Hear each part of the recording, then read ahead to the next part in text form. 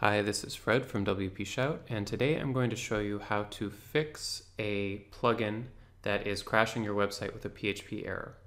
So I've written a plugin called WP Shout Break Everything. I've installed it on a live site, our client site, pressuppinc.com, and currently WP Shout Break Everything just returns, so it's harmless.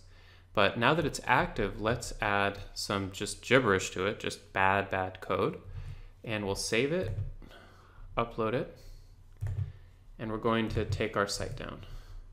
Syntax error. And notice we've taken the front end down so users can't access the site. We've also taken the back end down so even admins can't access the site. So that means that I can't go into this plugins.php and deactivate the plugin. So what do? The best way to fix this is rename the plugin folder. What's that going to do? It's going to deactivate the plugin. Why did the plugin deactivate? It's because the folder and file that WordPress was expecting no longer exists. WordPress can't find that folder and that file, and so therefore it has no choice but to deactivate the plugin. That'll also put the front end back up so people can visit the site. And then now if you want, you can rename the plugin back to its real name. And then let's figure out what we did wrong. Oh, this is all gibberish, okay. So we're just gonna return the plugin to being harmless, but useless, but harmless, not the kind of thing that takes down an entire site. So we'll go ahead and save our changes. And then if we like, we can reactivate the plugin.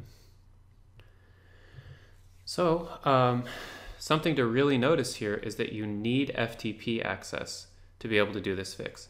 So if you're working on a site and all you have is WordPress access, but not FTP, you can break a site in ways that you yourself cannot fix because, maybe you install a plugin and somehow WordPress's fatal error checks don't catch that it does fatal error, which shouldn't happen, but I've had that happen on numerous projects. Or maybe you're writing a plugin, the plugin's active, and you make a misstep and introduce a fatal error into